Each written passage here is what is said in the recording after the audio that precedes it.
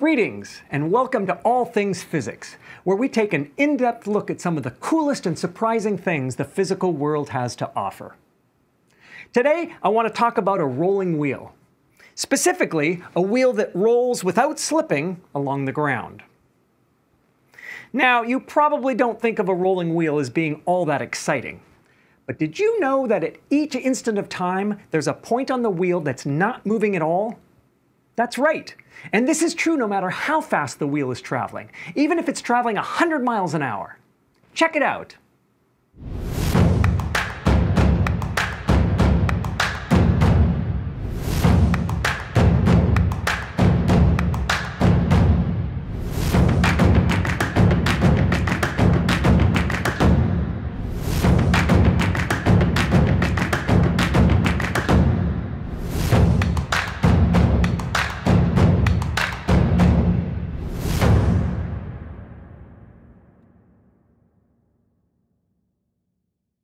What you're witnessing here is a slow-motion video of a wheel on a car that's traveling at 100 miles an hour.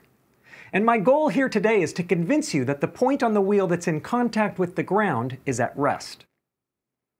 One way to understand this is to realize that the ground itself is at rest. So if the wheel doesn't slip against the ground, then the part of the wheel that's touching the ground must also be at rest. But this explanation, while true, is not entirely satisfying. The problem is that it lacks insight into exactly what's happening with the wheel that leads to this interesting behavior. So, to figure out precisely what's going on here, let's take a closer look at a rolling wheel.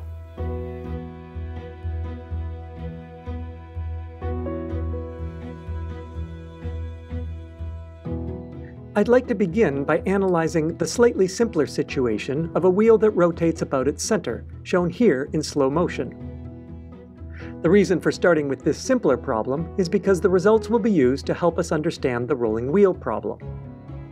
Notice that if we look at a single frame from this movie, all the dots are sharply in focus. That's because I've used a fast shutter speed that effectively freezes the motion at a single instant of time. Of course, in reality, the wheel moves a small amount while the camera shutter is open, and this leads to something called motion blur. Increasing the amount of time the shutter is open captures larger motions, and this results in more and more blur. For a wheel rotating about its center, we can clearly see that the center dot remains sharply in focus, while the amount of blurring of the other dots depends on their distance from the point of rotation. Neither of these features is terribly surprising.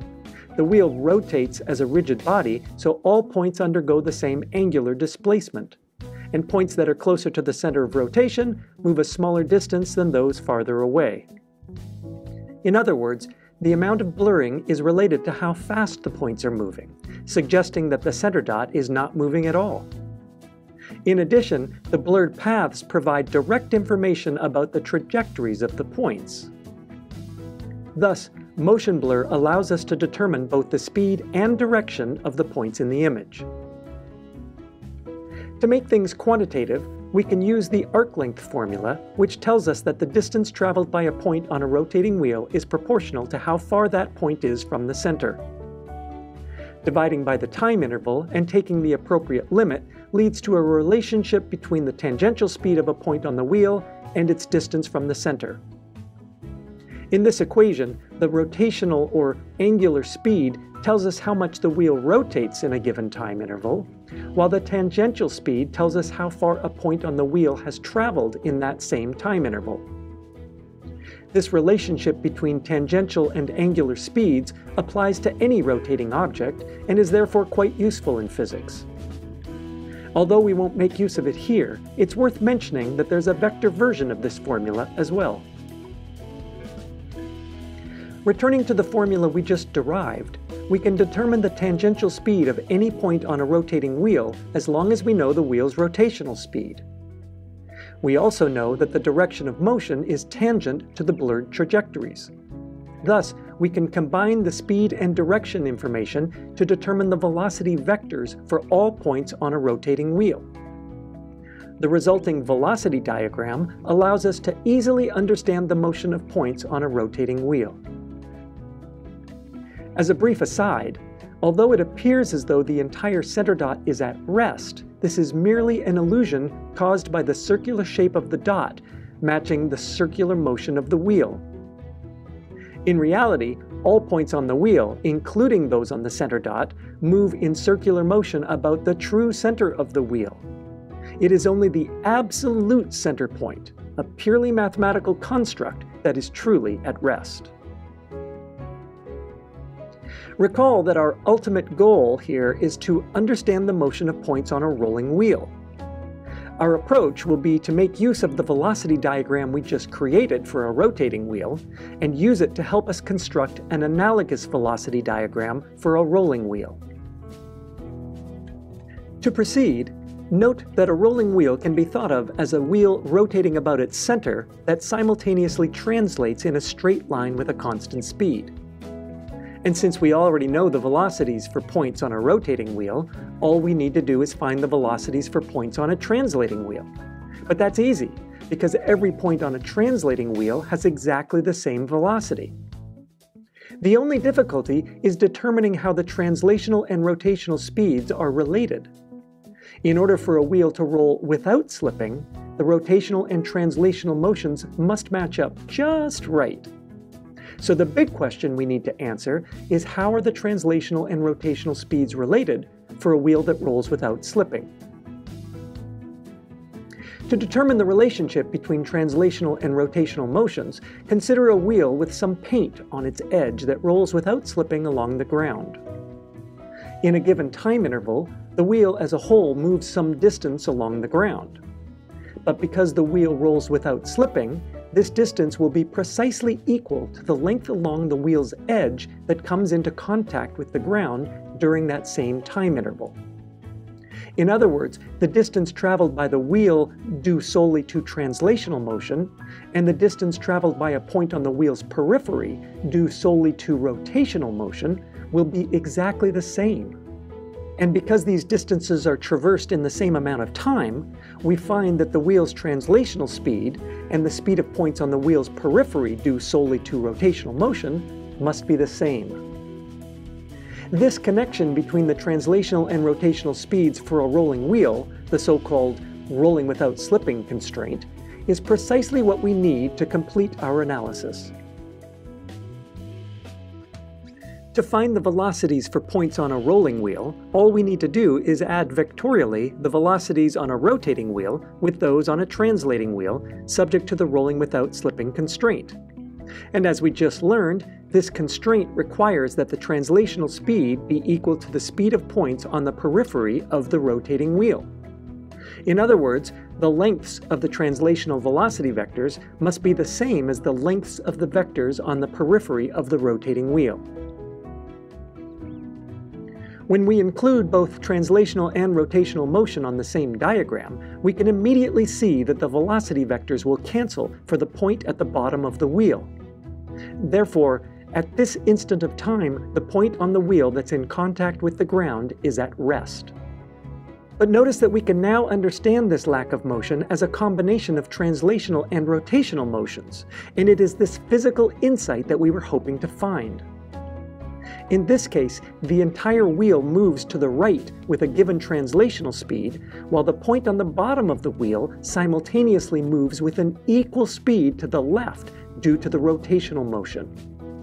And this cancellation will occur no matter how fast the wheel is moving, even if it's traveling at 100 miles an hour. But only for the point that's in contact with the ground. For the point at the top of the wheel, the velocities due to translational and rotational motions both point in the same direction, so this point will move faster than any other point on the wheel, exactly twice as fast as the translational speed of the wheel as a whole. When we sum the vectors to get the final velocities, we find that the points on a rolling wheel appear to be circling around the point in contact with the ground. To make this more obvious, let's sketch in a series of circles centered on the bottom of the wheel. When we do so, we can see that the velocity vectors are always tangent to these circles. But notice that this is the same thing we observed for a wheel rotating about its center.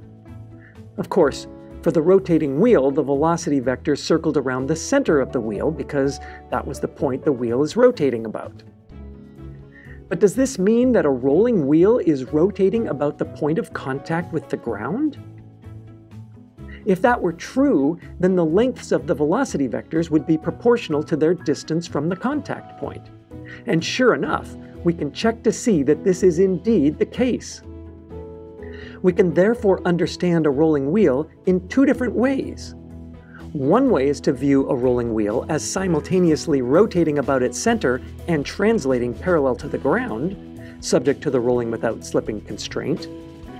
But another way is to view a rolling wheel as undergoing completely rotational motion about the point of contact with the ground, again, subject to the rolling without slipping constraint.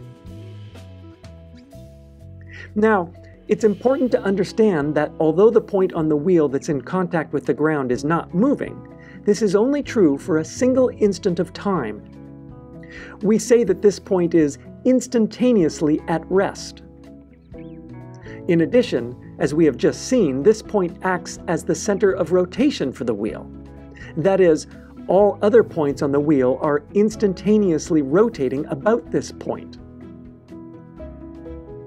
Of course, a moment later there will be a different point on the wheel that's in contact with the ground, and this point will now be at rest, with the wheel instantaneously rotating about this new point.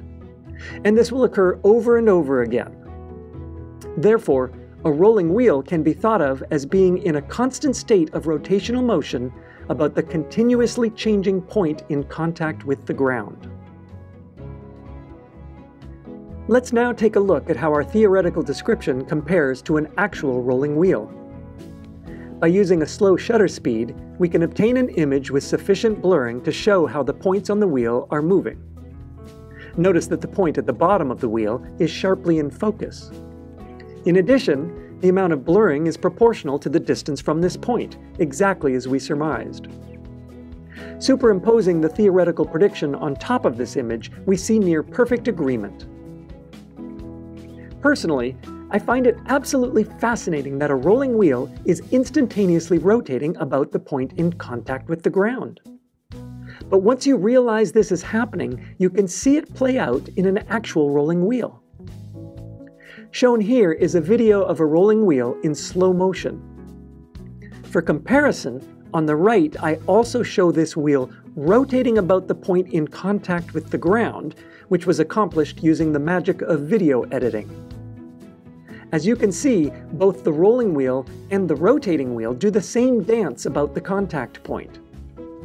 Of course, the motions are only truly identical at one instant of time, but hopefully this visual aid helps make it clear that a rolling wheel really is instantaneously rotating about the point in contact with the ground. Before ending this video, it's worth going one step further and thinking about what happens to a point on the edge of a rolling wheel when it's no longer in contact with the ground. If we trace out the trajectory of a point on the wheel's periphery as it rolls, we see an interesting path that includes a cusp as the point comes in contact with the ground. This cusp provides yet another way of understanding why the point on a wheel in contact with the ground is at rest. An instant before the cusp, the point is moving down, and an instant after, it's moving up.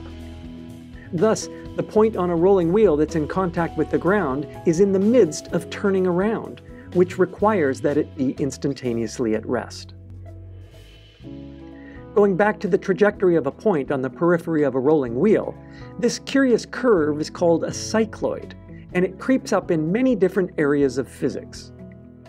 As one example, a cycloid is the solution to the famed brachistochrone problem, the path along which a particle will slide without friction between 2 points in the shortest amount of time.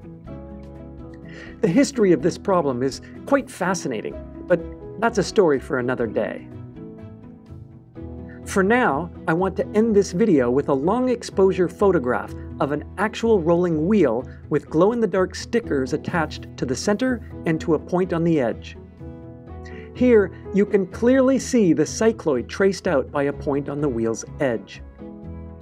This image, along with the overlaid animation, once again shows the beautiful agreement between the theoretical description and an actual rolling wheel. I'll bet you didn't realize there were so many interesting aspects to something as simple as a rolling wheel. That's one of the things I love about physics. The more you dig, the more there is to learn. If you have any thoughts on this topic, feel free to leave a comment below. And if you want to see more videos like this one, be sure to subscribe. I'm David Jackson, and this is All Things Physics.